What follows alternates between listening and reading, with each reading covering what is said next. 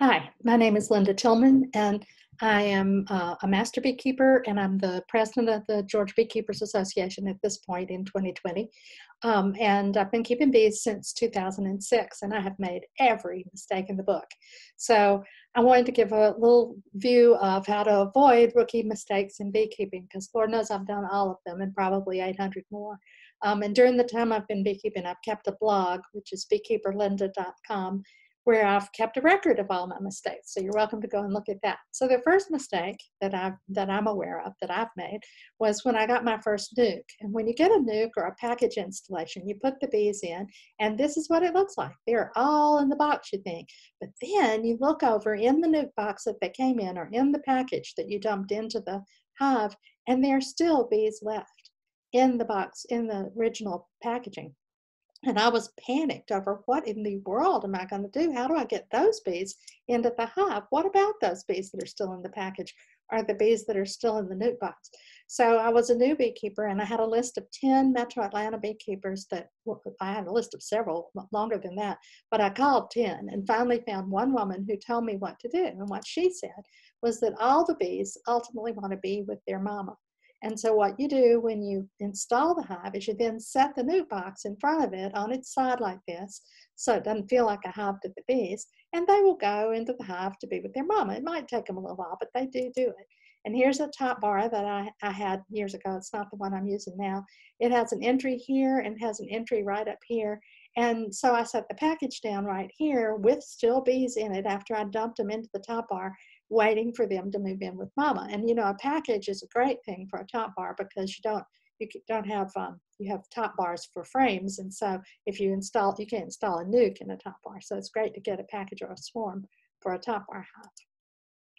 So the second problem that people run into is starting with only one hive. It's really important to have two hives for lots and lots of reasons. One of the really important reasons is to have a hive for comparison. So if something's going on in this hive, you can check in this hive and see if the same thing's going on and know that that's about what's supposed to be happening at this time of year. Or if you see a problem in this hive and don't see it over here, you'll know you have a problem and you need to call somebody. So if hives are started at more or less the same time, the amount of brood they're producing and the amount of nectar that they're bringing in is usually fairly similar. The other reason to have two hives is to have a resource. It's very good to have, if this hive went queenless, then I could get a frame of eggs from this hive and put it in there. And Michael Bush says you can add a frame of brood and eggs, you can add a frame of brood and eggs once a week and it will be fine. So let's see. Why I have this hive is that this hive, I had a swarm box, swarm trap box sitting on a pile of logs in the back of my house, and I had gotten rid of all my bees this year because before the coronavirus, my plan was to move. So I was planning to sell my house and leave, and I had moved all my bees, which wasn't a lot because I'd been waiting to move. I moved my bees to my daughter's house to live there, and so I didn't have any bees in my yard. And I had the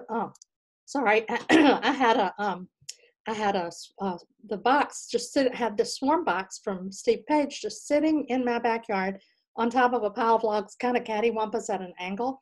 And one day I got a call to go get a swarm in Inman Park. So I went and called the swarm and I put it in a beehive that I had in a community garden so that it would be a good teaching hive. And when I came home that day, I went down to the backyard to get another piece of equipment to take to the hive in the garden. And there was this hive, this swarm had moved into the Steve Page hive just sitting on the pile of logs. So wow, I put this first hive box right here, up here, to house that hive. And I waited a day or two, and then I noticed in the swarm down in the base, on top of the logs, that there were no bees flying in with pollen on their legs. And I watched for about a week, and there were never any bees with pollen on their legs. And I thought, well, maybe the swarm was a virgin swarm. I mean, the queen, it was a secondary swarm and the queen was a virgin. And so what I would need to do is wait a little bit till she had sort of proved herself before I disrupted the hive by moving it upstairs. So meanwhile, I came to this hive and I put swarm lure on it. And I have a great recipe for swarm lure on my blog that came from a guy in Italy. And he told me to take a 1-inch cube of beeswax and melt it in 1/4 cup of olive oil. And when it's melted, stir in 20 drops of lemongrass oil, and that makes a kind of smeary, lotiony kind of thing. And you smear it around the inner cover, the opening in the inner cover, and you smear it under the top of the entry to the hive, and maybe on the top of a couple of frames. And inevitably it works. So while I was waiting for the swarm in the backyard to prove itself, a huge swarm moved in this hive. It looked like a tornado of bees. It was such a huge swarm that my neighbor next door came over and said, Linda, you cannot have bees in your front yard.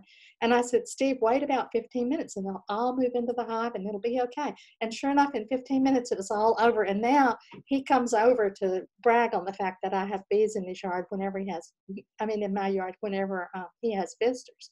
So after I've got a swarm that has moved into this hive I intended for the swarm in the backyard, I had to put a second hive up here to house the swarm. And by the time they were flying in with pollen on their legs, I moved them up here. And now I have 3 hives in the front yard. This is what it looks like. Let's see if I can get to that slide. This is what my front yard looks like now. Now this swarm, which came with a proven queen and was a huge swarm, a tornado of bees, was ready to go to work right away. So they have a whole lot more honey collection going on than this hive, which is the swarm that moved into the backyard with an unproven queen. And so it took them a little bit longer to develop their resources. And so they only have 1 super on them. And this little hive is a hive that came from a 3-frame queen castle that a friend started for me with a survivor queen. So I'm hoping it'll do fine, but it's a tiny hive and it won't be producing honey this year. I'll probably need to feed it before the end of the year. Okay, another mistake rookies make is failing to light the smoker. It's really hard to light a smoker. I've been doing bees now for a long time, and I'm terrible at lighting the smoker. But this is P.N. Williams. He's the man that I got my first hive from, first 2 hives from. And this is a smoker contest that took place at his bee club, the Terra Bee Club in Georgia. And he showed me how to do it. So you take a little golf ball size a little roll of pine straw and light it and put it down in the bottom of the smoker and give it lots of pumping so that it lights up. And then you add little bits of pine straw, little balls of pine straw until the smoker is as packed as you can get it to last the amount of time that you think you're going to be inspecting. So at this smoker contest, a whole bunch of people lit their smokers and they got them all well lit. And PN packed in almost that whole pile of pine straw that you see with him. He packed in almost all of that into his smoker. And then we all left the smokers on their own and went and had a picnic for 2 hours. And when we came back at the end of the 2 hours, guess whose smoker was still lit? PN's. And so he won the contest, which was really fabulous, and I was really impressed. But the reason you want to make sure you always have a smoker lit is you never know. That might be the day you open the hive and the queen has died, you didn't know it, and the bees are really mad. Or you drop a frame by accident and the bees are really mad. Or for some other reason, you kill a bee in the process and the bees are really mad, but you need to have a smoker available to you. I mostly don't use my smoker a lot. I use my smoker to knock at the door. So I will go knock at the front door, and then I know that I'm letting the bees know that I'm here. But the way I minimize my smoker use is by using what's called hive drapes. And I learned about this from Billy Davis, who was a wonderful beekeeper in Virginia. And what hive drapes are a way to cover the hive, sort of like a surgeon would do. So you cover the hive with the hive drape and leave exposed the frame that you're going to look at. And ideally, I'd have another hive drape on the other side covering up this one other frame. And when you have a box that's off of the hive waiting for you to look at it, cover it with a hive drape as well. And these hive drapes keep the bees so calm. They don't feel nearly as exposed and afraid as they do when you take the top off and just there's the box open to the sun where it's been in the dark for such a long time. Now, Billy Davis used oilcloth for his hive drapes, but I haven't invested in oilcloth. And these are flour sacking towels that come from Walmart, and they're very tightly woven. It's flour sacking. It's material that's woven tightly to keep the flour in the back. So these are cheap, and I get them at Walmart. And a pillowcase will work as well too. You can use a pillowcase exactly fits an 8-frame box. They're just perfect. And Billy Davis told me that he thought I should be using oilcloth and not pillowcases. And I told him I use 800 thread count pillowcases. My bees are in the lap of luxury. Another mistake people make is opening the hive too frequently. P.N. Williams, who I got my first hives from, always said you should have 2 hives, one to open a lot and kill and the other to have survive. But really you should have 2 hives for the reasons I said earlier. But if you open your hive too frequently, the bees are not going to have a chance to regroup and keep going. And every time you open your hive, you have a chance of killing the queen. So you want to keep your hive as uninterfered with as you can do it and still be a good beekeeper. So always have a reason to do your hive inspection. And you should, at this time of year in the summer, you should be checking on your hive about once a week because of the nectar flow that's going on and all of that. But once you've met the reason for your inspection, you can quit. So when you've answered the question, in the inspection, if what you're going in the hive for is to see, do they need you to add another honey super, you can tell that from the top box, and you don't need to go all the way down into the hive. You shouldn't have to go down and look at every frame every time. Sometimes you want to know, is the queen laying? So you might go down into the box enough to see either the queen or see evidence of the queen. You can see eggs, and that's enough. I didn't see the queen for the first 3 years I was a beekeeper. You don't have to look at every frame every time. And at this time of year, I'm making this, recording this talk in May. At this time of year, the main questions are usually, do I need to add another box, and is the queen laying? But sometimes you might have other questions. As you go on into the summer, you'll want to know, do the bees need feeding? And you'll want to know, do I have any kind of problems with the hive? Are there too many small hive beetles? Do the bees look unhealthy? That kind of thing. So always start with 2 hives, one to thrive and one to kill with overdoing. Another problem that rookies run into is not having enough equipment at the ready. I think this picture was from my second year of beekeeping, and the reason I think that is since my second year of beekeeping, I've used all medium boxes. And you can see that this hive is all medium boxes. This one still has a deep because it's probably my first hive and came on deeps. So I had this extra deep sitting around, which would have been on this hive if I kept using deeps. And one day I drove up into my carport, and there was a swarm had moved into a nuke box I had sitting there. I've actually had pretty good luck with that, with swarms finding me. They seem to inevitably find me, and the Italian swarm lure helps a lot. But I didn't have the equipment for the swarm, and it's just sitting in this nuke box, and it needed a place to live. So what I had to do while I waited for my equipment is I didn't have a hive cover, so I used this cheap piece of plywood to put on the top.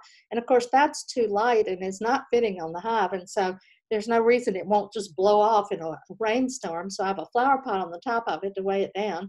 I don't have any cinder blocks yet, so I put it on an old hive stand that I had. So it's just waiting there until I can get the right equipment. And it's really much better to have equipment ahead. And especially during the nectar flow, it's important to have a lot of empty supers, because in a very short time, your hive can go from this to this. And that is a lot of honey supers that have been put on that hive all in a very short period of time. Another rookie mistake is feeding the bees when the bees don't need it. Thankfully, this doesn't happen at my bee club anymore, but for years and years and years, literally every meeting ended with whoever was running the meeting saying, now remember, when you go home, feed your bees. Well, you should not feed your bees at the slightest drop of a hat or just because somebody tells you to. You should feed your bees when they need it. And you can start testing your hive from the very beginning by raising up the back of the hive and feeling how heavy it is, or literally weigh it. There's some scales you can build or buy that help you know how heavy your hive is. But feeding the bees when the bees don't need it is really not a good thing for the bees. So you should only feed them when they do need it, and certainly shouldn't be feeding them now. This picture is taken in June, and those are Boardman feeders, which feeders on the outside of the hive are usually, once the nectar flow is over, are an invitation to robbers. So you don't want to do that. You don't want to have feeders on the outside of your hives. And this is actually not true, because these are my hives at the community garden, and I'm not feeding them. There are Boardman feeders on the outside of the hive, but it's because these hives are located right opposite a house where there's a swimming pool, and the bees love the swimming pool. So the boys who live there asked me if I would mind doing something to try to keep the bees at home. So I, that summer and every summer since, have put Boardman feeders on the outside of the hives with chlorinated water in them. And the bees have quit bothering the guys next door. Now this year I don't have any Boardman feeders on the hive, and I hadn't heard from the boys yet, but it isn't hot enough to go swimming yet either. So we'll see. I may have to do that yet.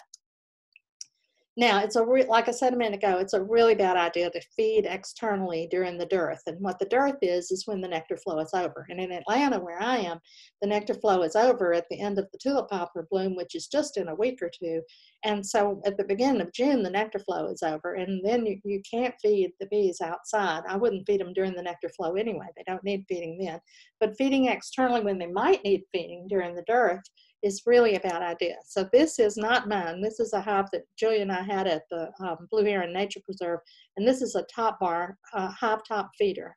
Hive top feeder. And that little area in there is where the bees come up from the hive through those openings and drink the fluid, the sugar syrup that's in the hive top feeder through the screen wire. That's one way you can feed bees inside the hive.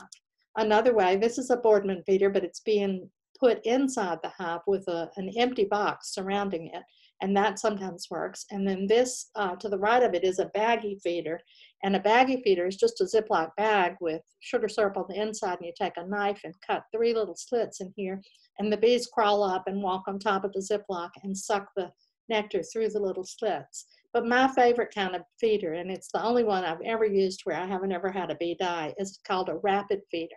And it looks like an angel food cake pan, and it has a tube in the middle, and that's a plastic cup that's removable that sits over the top of the tube. And as you're pouring the syrup in, the bees can come up through, they know that there's syrup, they smell it, and they come up through the center of the cone, and they go down to, they can crawl down these sides, which have ridges on them so that it's easy for them to get a grip, and they start drinking the syrup even as I'm pouring it in. And you can see them having to move up as the syrup gets higher, and then the syrup gets really high, and you put the top on. This is the top, but I didn't put the top on in the picture so you could see the whole thing. And if you're wondering what I'm feeding them something called bee tea. And this has been used since the 1840s and is a recipe that came out of Germany from a guy named Steiner, I believe. I got the recipe from Ross Conrad. And it's sugar syrup for sure, but it also has chamomile tea and thyme in it. And to keep it from crystallizing, you put a little bit of salt and a squeeze of lemon, and that keeps it from crystallizing, which you don't want to happen with sugar syrup inside your hive. Now, another important thing that beekeepers need to remember when they're starting out is to respect bee space. And what that means is that the bees are going to fill up any space that is not bee space, which is the amount of space between the frames in your hive. And they need that space to move around in. But any other empty space, they're going to fill with honeycomb. So this is a huge mistake I made. These were some hives in South Georgia, and we put a baggie feeder on top of the frames, just like that, and then put the inner cover up here and then the top of the hive. When we got back 10 days later and opened the hive and lifted the inner cover off, there was I don't have a picture of it because I was so embarrassed. There was honeycomb draping down from the top all through the inner cover, and it was just a huge, huge mess for us. And I regret it forever. So if you're ever going to baggie feed like that, do it either so that you completely cover the bars and there's not room for the bees to build comb, or put it on the top of the inner cover, which is better. Here's another thing that happened when we didn't respect bee space. We were raising hives at the Blue Heron Nature Preserve in Atlanta, and one of the hives went queenless, and they were hives that had been given to the Metro Atlanta, and they had a deep frame on the bottom, so they had a deep box on the bottom, and all the rest of the boxes were medium, and I only use medium boxes. So we go into the hive, and there's no queen, and we have no other resources there. There's no way to put a frame of brood and eggs in from another hive with a deep, because none of the hives except this one had a deep frame. So I went home and got a medium frame. I went home and got a medium frame and put it in that hive. And of course the bees filled the space with wax that was left, because that's what they do. And you'll see on here a lot of drone comb, and bees that are on foundation, which these bees were, are desperate for a place to build drone comb. And they often will do it between the frames, or they'll do it on the very edges of the frames where they can make a bigger cell for the drone. And so if you give them space to build their own comb, and they haven't had that before, what they'll do is build drone comb because they're so desperate for the space. But you have to respect bee space. Here's another example of not respecting bee space. Actually, this is an example of 2 big mistakes, huge. The first one is that this is at Spark Elementary School, where I'm the beekeeper. It's an Atlanta public school, and they allow a beekeeper to be there, which I think is just remarkable. We have 2 beehives on the roof of the school in the rooftop garden. And the beekeeper ahead of me was a man who went off to Afghanistan, I think. And when he did, he wanted to sample his honey. He gave the beehives to me gladly, but he wanted to sample his honey. So he took a frame out, right? You can see the space under here. He took a frame out right here, and he forgot to replace the frame, or didn't have one to replace it. And this is a queen excluder. So when I came to look at the hive, they had built honey straight off of the queen excluder because they had the space, and that's what they do with space. They build honeycomb. And the worst part of this, though, that's a pretty big mistake, because what are you going to do with that? But the worst part of this is that I don't use queen excluders. I have 3 good uses for the queen excluder. One is that it's good for being a queen includer, so you can put it when you capture a swarm. You put the swarm in a hive. If you put a queen includer on the bottom of the hive, between the bottom of the box and the entry, then the workers can go in and out of the hive, but the queen can't, nor can drones. So you don't leave it there for about a day. But it makes the swarm acclimate to the hive faster if you do that, if you put it on as a queen includer. Another use for the queen excluder is to drain cut comb honey. The spaces between the slats between the area in here are just perfectly spaced, so that you can put cut comb honey on it, and it doesn't make indentations in the cut comb honey, which is just great. And another use for the queen excluder is if you want to make a split and you're really scared you'll take the queen by accident. Then you go into the hive where you want to make the split, and you find frames of brood and eggs and pollen, all the things you need for the split. Find 5 frames and shake all the bees, every single bee off of them.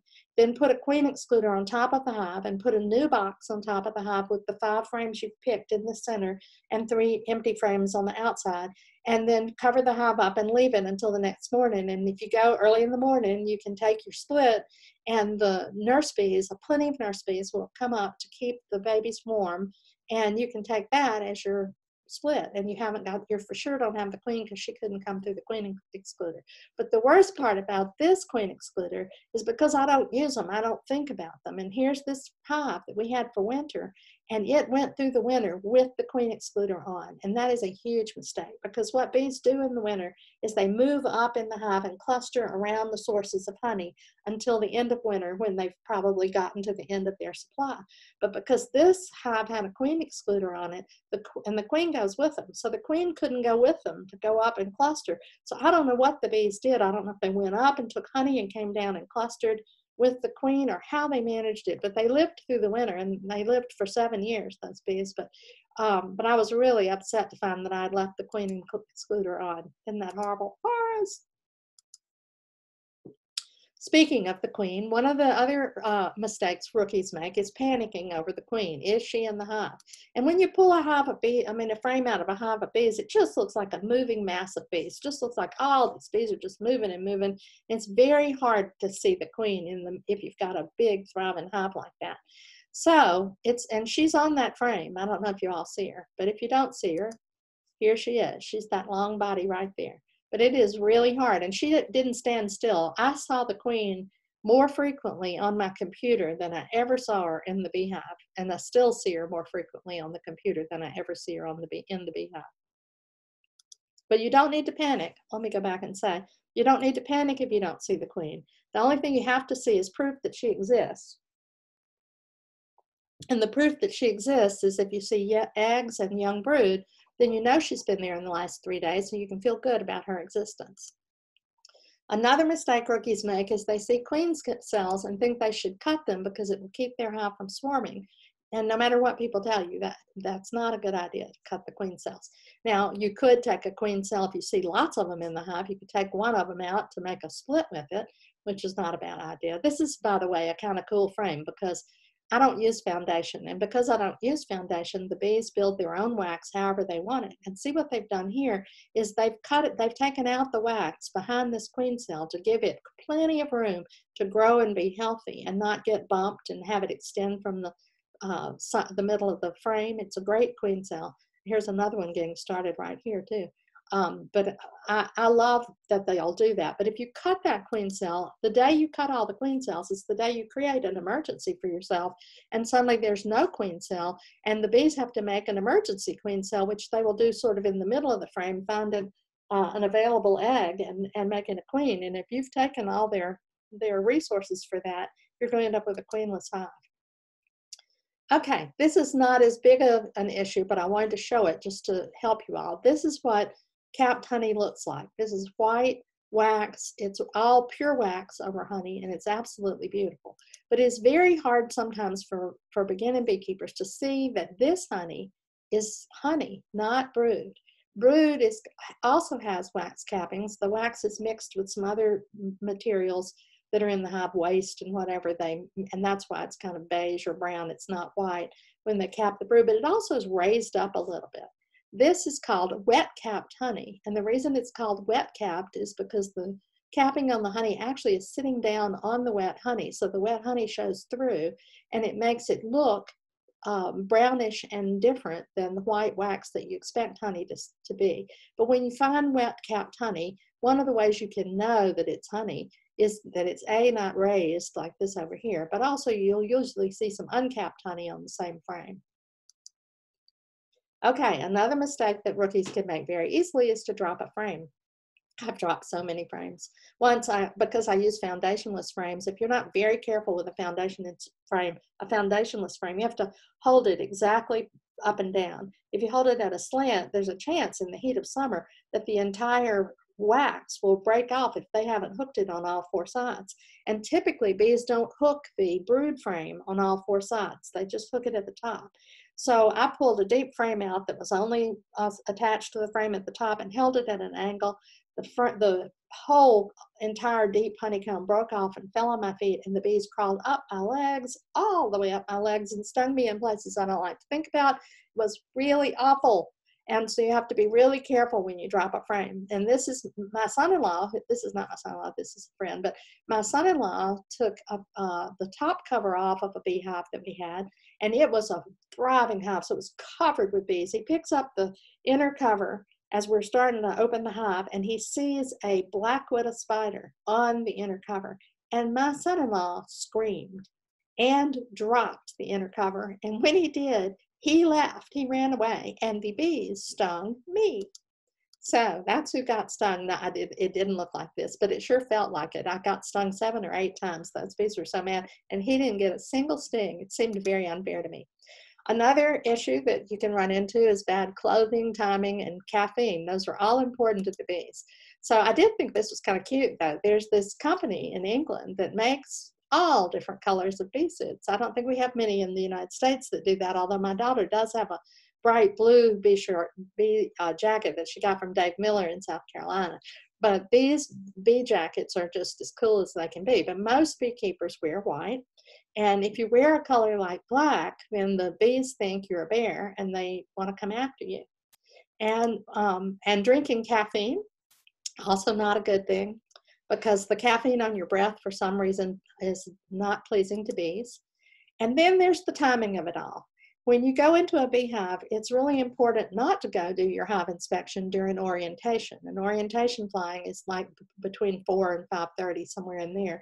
It happens every day. The bees are flying out for orientation. And it's a time when, if you go to the beehive, you're asking for trouble. So early in my beekeeping, it might have been my very first year, I was singing in a church choir, and we had a choir workshop for the weekend, and I had on an all black, because we've been told to wear all black that day. So I had on all black, and I had been drinking Cokes all day to stay awake for the rehearsals that we were doing, because they were long and kind of tedious, and I don't drink Coke much, but I was drinking lots of Coke. And it was 4:30 in the afternoon when they said, you can have a break. It's actually 4 o'clock. They said, you can have a break and go home, and then we'll all get back together at 5:30 for dinner. So I went home, and I thought, oh, I'll go see my bees. So in my black outfit with caffeine on my breath, and at 4:30, I went and sat down by my beehive on the ground and watched them. And one of them came over and stung me in the face. And at the time, I was teaching at Emory, and we were doing videotapes in which I was part of the videotape, and I was in the video. So I told all the medical students I was working with that we could not film this side of my face, which was all swollen up. So I only filmed from the One side of my face. Okay, another mistake that people make is harvesting too much honey in the first year or any year. It's really important to know that the honey that the bees are storing is their stockpile for the winter. They're not making honey for you. They're making honey for them so that they can live through the winter. And whatever we take should be surplus. It should be more than they need for winter is what we should take. And if we take more than that, then we have no choice except to feed the bees. And you also have no choice except to feed the bees if you have a new hive that got started kind of late. Most people get their new bees right in the middle of the nectar flow. So the bees don't have the same opportunity as a hive that's overwintered and can start collecting nectar the minute the nectar flow starts. So, but if you have to feed your bees, it's also better if you feed them honey than sugar. I had a top bar hive that died this year, and it had been around for 7 years, so it's very sad. But it died this year, and it left a full hive full of honey. So I took all the honey, and it had been dead long enough without my noticing it that the honey wasn't as dry as it should be. Honey should be 18.6% moisture, and the honey was wetter than that. But I have a huge Tupperware container that's about this big and this deep, filled with honey from that hive. And when I have to feed the bees this year, I'm going to feed them that instead of sugar syrup. And you should only use sugar if absolutely necessary. And I don't ever use sugar syrup. I use BT. But if it's your first year of beekeeping and you're dying to see what your honey tastes like, it is not going to hurt your hive to take one frame and harvest that so that you can get a taste of your honey for the year. Now, another mistake beekeepers make, new beekeepers make, is by killing your bees without understanding how to put your hives back together. There was a beekeeper in Arizona named Dee Lusby, and I saw her at a conference in Massachusetts, and she literally picks up the hive box and drops it on the ground. And she's a great big woman, and she's a little intimidating, and I was a little scared too, but I wouldn't do that to my bees. So what you do with your bees is you put them back, when you take your hive apart to do an inspection, when you put it back together, there are 2 ways to do it that you can take care of your bees. One of them is called the bulldozer method. So on that one, if this red box is the original hive and the blue box is the box that you take off, you slide the box gently forward. And like a bulldozer, the box will push the bees that are sitting on the edges out of the way. And you'll kill a bee or 2 at the front edge, but you won't kill a whole bunch of bees when you do it that way. And another way is called the carousel method. I like this because the carousel is the only thing I ever want to ride at Six Flags. On this one, you set the box down catty corner like this. And then in the same way, you gently slide it in a circle. Oops. You slide it in a circle, and that circle will also get the bees on the corners to move out of the way. And so that allows them to get out of the way and not die too.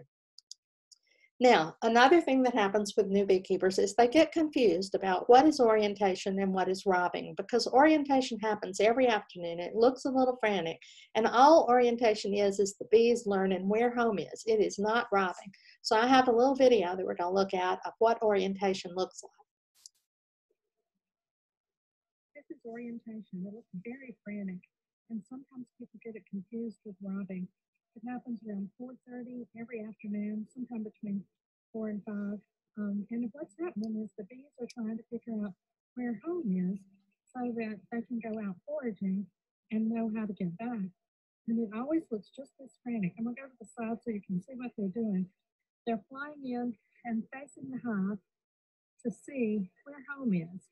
What does it look like? These are new bees that haven't flown before, and they're trying to get oriented so that tomorrow they can be foragers and they'll be able to get home.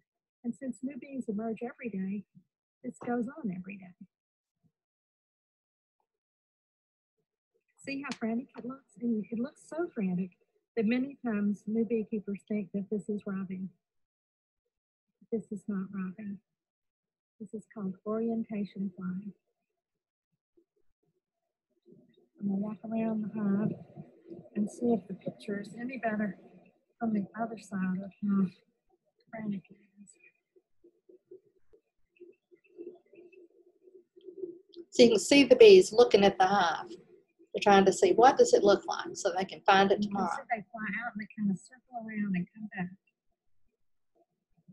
Okay, here you have it. So that's what orientation looks like. Now, oops, let me go to the next slide. This is what robbing looks like.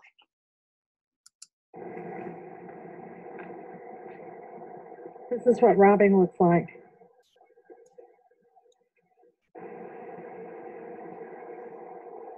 The bees are fighting with each other. You can see clumps of bees dropping to the ground. I have the whole hive closed up. I've put a hive screen on and blocked the entrance. The bees that are resident can enter at one top little opening in the hive, but most of the robber bees are flummoxed as to how to enter the hive.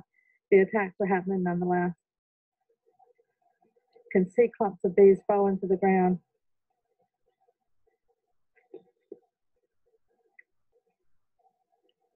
Isn't that horrifying?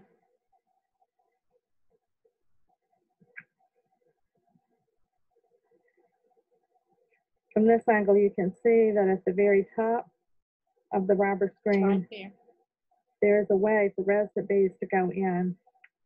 I can close that off. I may need to.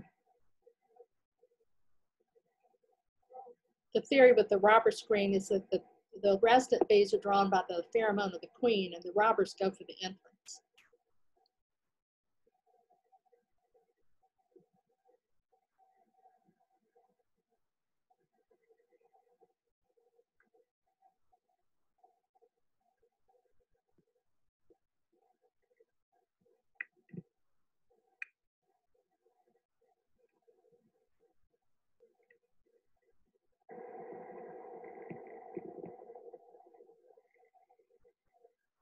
I find the violence just horrifying. That's my hive in my backyard. Rain would help right now. It feels a little bit like it might rain in a little bit. I may go get a wet sheet though and put over the hive. Usually when robbing is that advanced, there's nothing you can do. And this hive died, and it was one of the strongest hives I've ever had. I was just so sad about it. And you can do lots of things. You can turn your sprinkler on and make them think it's raining. You can put a wet sheet over it. But the best thing to do is to preventively have robber screens on your hives. Oops. Billy Davis taught me again about how to use robber screens. And a robber screen is a piece of number 8 hardware cloth. And I keep entrance reducers on my hives all the time. And he said that the entrance of the robber screen needs to be 4 inches from the edge of the entrance to the hive. And if you do that, then you will keep robbing from happening.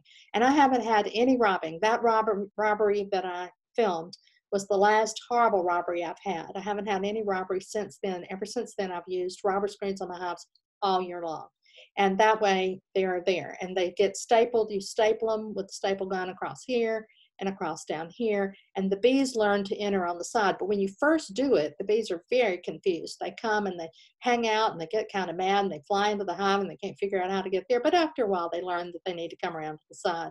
I have seen them, though, actually pass nectar through the number 8 hardware cloth, you know, with their tongue, which has it's a proboscis and has a tube. They can pass the nectar to their sisters on the other side of the robber screen until they figure it out. So the key to avoiding mistakes as a rookie is just to learn from your mistakes, to do the best you can to figure out. Every beekeeper, every experienced beekeeper has made more mistakes than you can count, and I certainly am among them. And every mistake gives you an opportunity to think it through differently for the next time and to learn something new. The internet is a great resource for figuring out ways to handle your mistakes. And if you want to see lots and lots of mistakes, visit my blog, beekeeperlinda.com. All I do is write about all the things I've done wrong, so you can see lots of them. And thank you for your attention today. I have enjoyed being with you, and I hope you've gotten something from this.